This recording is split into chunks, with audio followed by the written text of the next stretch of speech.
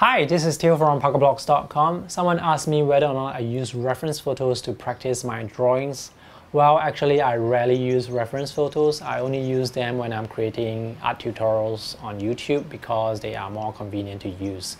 As much as possible, I like to draw from real life. I like to draw from observation, from what I see with my eyes, rather than from a photo that is taken with the cameras. There are two reasons. The first reason is the camera and the camera lens, they are going to create distortion. You may not notice the distortion, but the distortion is going to be there. So what you draw from the photo is not going to be accurate. What you draw from the eye is going to be more accurate. The other reason is the camera is not as sensitive as your eyes, especially when it comes to objects in shadow areas. So with your eyes, you can see details in the shadows, but the cameras not so capable.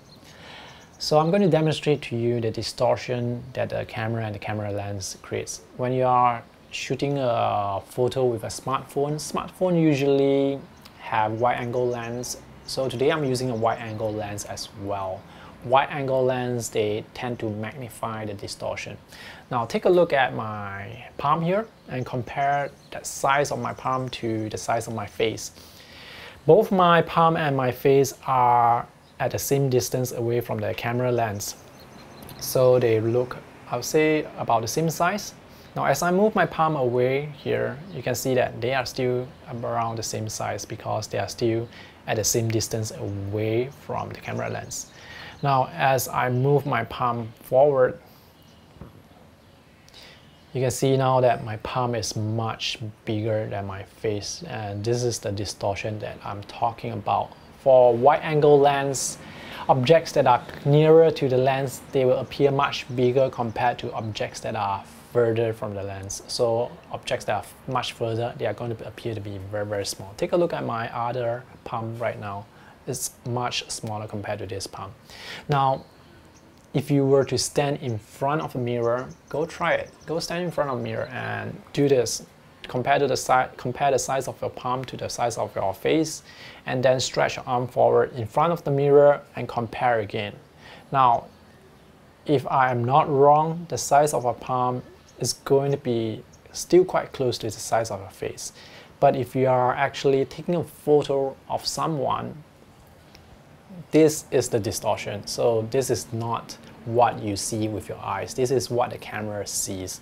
So you may not notice it, but there are very subtle distortions in your camera. So as much as possible, I prefer to draw from real life. And that is something to take note of.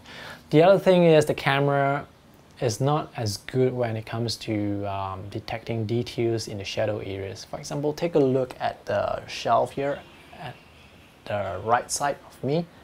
So from what I can see all the objects there. I can see all the objects that are in the shadow as well. But for the camera, well, I'm not sure. Okay, all right. There is actually a piece of big rock here somewhere in the shadow. I'm not sure if you can see it clearly, but from what I can see with my eyes, I can see it very clearly and it's quite bright. But with the camera, it's not able to capture that rock that well.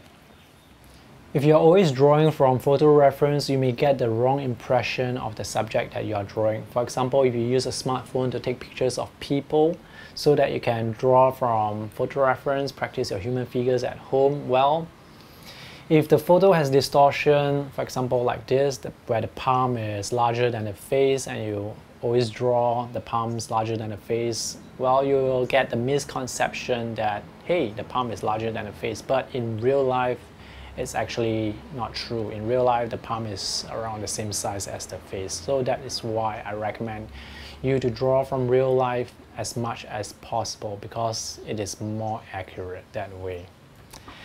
Anyway, if you have any questions, feel free to post them in the comment section below. I will try to answer them. If not, remember to subscribe to my YouTube channel for more drawing tips, techniques, art product reviews. Thanks for watching. See you in the next video. Bye.